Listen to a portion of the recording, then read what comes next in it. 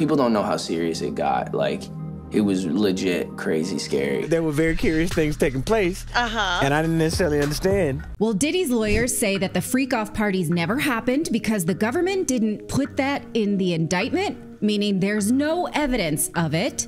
But celebrities sure are getting mighty nervous. There are all kinds of names being thrown around. Over the weekend, Pink and Usher having their X accounts wiped, speculation rampant on who is involved in this, from names from Oprah, J-Lo. The list goes on and on. So what can we expect? Well, former prosecutor Lionel joins us from the Lionel Nation channel on YouTube. Here's my defense. If I represented Diddy, I go out there and I can see it. I'm saying, look, he's a dirtbag.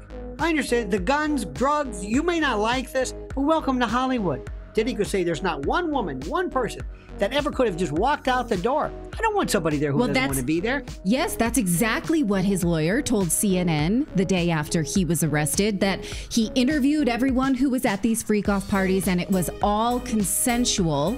And therefore, it is limited to this group of, I guess they're calling them male prostitutes. So many questions about this. It's like, why? What his lawyer should be doing is saying nothing, get to the bottom of this, and I'm sure he's already said, what do you want? How has he fallen out of favor? Who is it exactly that you're looking for? If you were to throw him in prison for the rest of his life, nobody cares.